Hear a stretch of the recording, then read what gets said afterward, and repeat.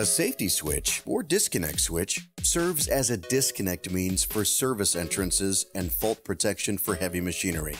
The safety switch disconnects equipment from its power source and permits safe entry for repairs, maintenance, or emergencies. Safety switches work by monitoring current in a circuit. If the switch detects a fault in the circuit, the switch will instantaneously shut off power to the circuit or device.